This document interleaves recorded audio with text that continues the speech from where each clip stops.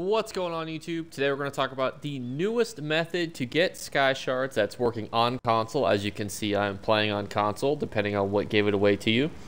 And we're going to talk about the newest way you can get those Skyshards, how you can do it easily, what you need to do, and we're going to jump right on into it. So I'm going to firstly hit the map button, and then I'm going to go down into the open zone guide. For those of you who don't see it, it's at the bottom middle of the screen.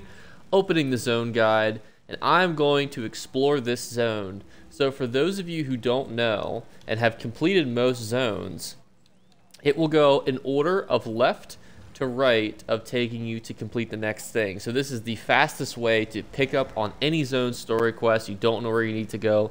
Hold X, hit the X button right now, and it would take you, if I hadn't done the zone story, it would take me right into it. But because I have not Skyshard hunted and I'm missing 2 Skyshards, it is going to take me to the exact location of those 2 Skyshards that I need to go get. So I'm about to go run and grab this Skyshard, and I will touch base with you guys when I get to the Skyshard. And bada bing, bada boom, you can tell me, or you can see right here, it takes you right to the Skyshard. I'm in the delve that it took me to, which was over here, and I will activate this Skyshard, and it's going to even do something even nicer for me here in just 1 second after I pick this up. And it's going to ask me if it wants to take me to the next Skyshard zone.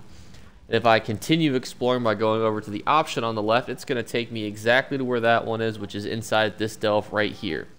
So just briefly, let's talk about what you need to do for a zone like this. So for me, as the Alakir Desert, as I've done everything else in here, I've discovered all the locations, the Mundus Stones, completed the anchors.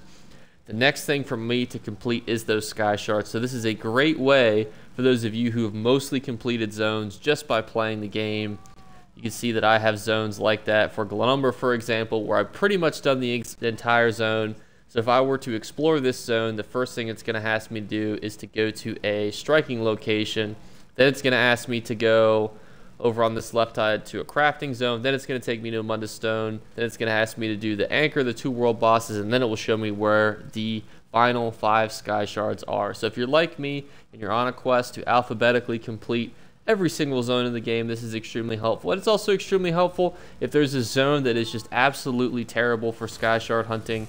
But as a reminder too, Skyshards, when you pop up next to you, will now be on your map regardless of if you're doing this method or not. So that's another neat way that they've gave us a little bit of advantage now, as you no longer have to use add-ons anymore, because obviously Microsoft does not allow us to use add-ons, unfortunately. But we thank the developers for putting this in, because it certainly is helpful. Even if you don't do this method and you only do it where you see that on the mini-map, it's an extremely helpful method. But that's all I have for you guys today, and I'll talk to you in a while, guys.